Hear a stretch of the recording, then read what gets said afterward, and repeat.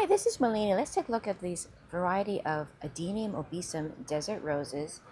They're native to South Africa, and they look really stunning in these different handcrafted containers. This is a more shallow container because the roots are shallow, and we can raise this caudex so you can see how that would look like in nature. Looks really beautiful with these staging rocks. Here we have one that's a blooming Adenium obesum desert rose, and this one is in more of a canoe-shaped container, so it really changes the look and has pretty pink blossoms. They can get up to 6 feet tall or more in nature, but if you keep in a container, they can get about 2 to 3 feet tall. Here's another one that's in a nice bowl handcrafted container. It says do not water.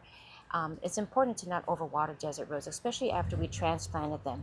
So we want to protect it so this stays nice and firm and not soggy. These thrive best outdoors in filtered light and water only when the soil is dry.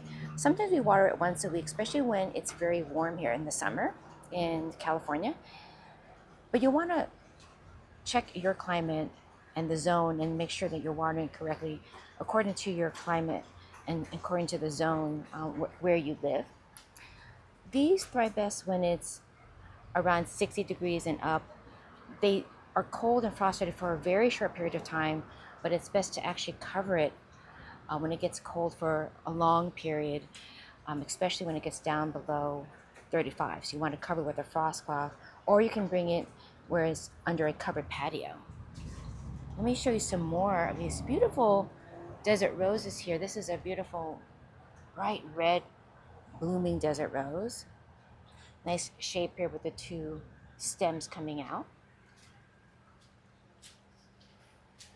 Let me show you some more so you can take a look at all of our variety of desert roses in beautiful handcrafted pottery.